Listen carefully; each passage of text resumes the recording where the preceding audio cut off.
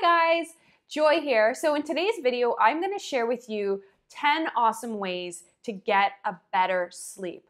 I don't know about you, but I love sleeping and I feel my best when I get like a full 8 hours of sleep. So there are certain steps I take every day to prepare myself for a good sleep. You probably know that sleep is called beauty sleep for a reason. That's because skin cells regenerate more throughout the nighttime when you're sleeping. Healing happens, regeneration happens more at night than any other time of the day. Same thing with your muscle cells and your bone cells. The other incredible thing that happens when you're sleeping is that your brain literally detoxes itself.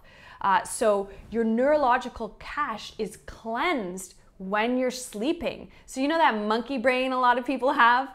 Well, it's really important to make sure you make sleep a priority to calm that monkey brain. And also when you're sleeping, inflammatory chemicals go down, cortisol, your stress hormone, goes down. So make sleep a priority. Whenever I hear people say to me, oh, I'll sleep when I'm dead, I always think to myself, man, they're gonna be at their grave faster if they don't make sleep a priority. So I'm gonna share with you 10 tips to get a great night's sleep so that you feel refreshed, you look great, you feel great, your appetite is in check. So my first tip for you is actually pretty simple. Go to bed at the same time every night, but also get up at the same time every day, because this really helps your internal clock. Your body loves routine. So if, for example, you go to bed at 2 a.m. one night, and then the next night you're going to bed at 8 p.m., and the next night you're going to bed at 11 p.m., then you're getting up at all different times. And this is terrible for your body's internal clock. It also really messes up your appetite hormones too, like when your body knows to tell you, hey, I'm hungry. So stick to your routine as much as you possibly can. So my second tip is to make sure that you have some form of exercise every single day. A lot of people tell me they feel so wired at night and they just feel anxious, or their brain is running a million miles a minute and their body just doesn't feel tired. Well, if your body feels physically tired because you've exercised, this is a great way to help you get a better sleep. So it doesn't mean you have to go to the gym or you have to do some high intense exercise. It can be as simple as making sure that you get out for a power walk, you get your heart rate up, you feel like you've actually done something. Whatever kind of exercise you like to do, just make sure that you do it every single day. My third tip is to avoid eating late at night. We all know how we feel when we've had a huge meal. Oftentimes people tell me they have heartburn and they're just feeling really yucky before bed. So avoiding eating before bed is key, because when you eat right before bed, this raises your body temperature, which is not great for the release of melatonin. You won't secrete melatonin when this body temperature is raised, and your body senses food in the gut. Melatonin and also growth hormone. Those are hormones that are secreted at night. And the other thing is, if you really feel very hungry before you go to bed, that's not good either. So you don't want to eat a big meal and you don't want to feel hungry. So you find your sweet spot, which is why I have this lovely little snack here that I wanted to show you, which is very blood sugar balancing. I've got just a handful of raw organic almonds, and I also have a couple of apricots. You notice that they're brown, they're not orange. That's because they don't have any preservatives. So this type of snack, perfect before bed. But have it only if you're actually hungry. Just remember though, avoid eating a heavy meal before bed. Number 4 is to avoid drinking alcohol. Now, if you love your wine, you love your beer, this is making you very upset, just remember, sleep is so important for regeneration of all your cells. Sleep is so important to look beautiful. Sleep is so important for energy. So alcohol, a lot of people have this misconception that it actually helps them sleep better because maybe they feel like more dopey and drowsy, but that's actually not true. Sure, you may feel dopey and drowsy, but it actually negatively affects your sleep. And let me explain why. The body metabolizes alcohol as you sleep, which causes sleep interruptions. And alcohol may actually cause sleep disorders because it seems to affect the brain chemicals that affect sleep. And alcohol promotes blood sugar imbalance, which is the last thing you want to be imbalanced when you're trying to get into a deep sleep. And if that wasn't enough, alcohol affects the amount of time it takes you to fall asleep, your total sleep time, and your body's ability to get into those deeper stages of sleep, which are so important because that's where most of the healing happens for the body. Now, a small glass of wine with dinner is not a huge problem if you aren't eating your dinner and then going right to bed. It takes about 90 minutes on average to metabolize 1 ounce of alcohol. So if you are drinking a lot right before bed, then it's gonna totally throw off your sleep. Number 5 is to avoid TV before bed. You might guess I don't have a TV in my bedroom, and I actually do not recommend having a television in your bedroom.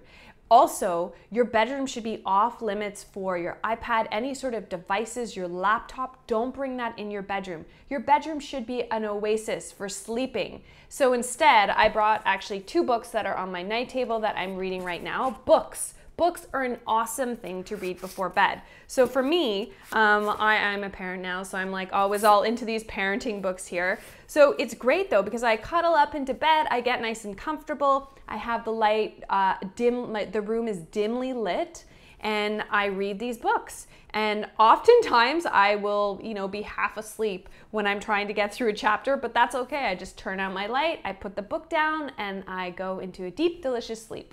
Number 6 is something I personally love doing, and that's having a bath.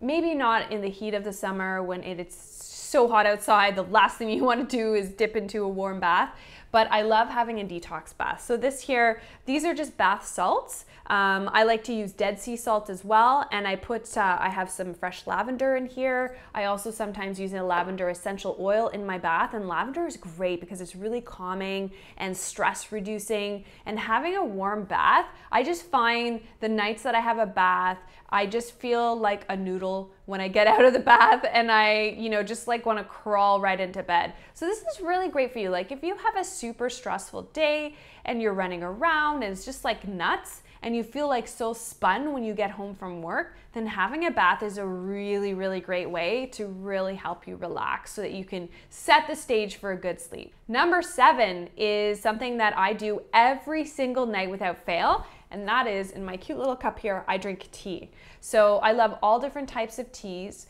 I like chamomile teas, I like peppermint teas, herbal teas that don't have caffeine, rooibos tea. I love having tea in the evening because it's such a calming, it's really a joyous ritual for me.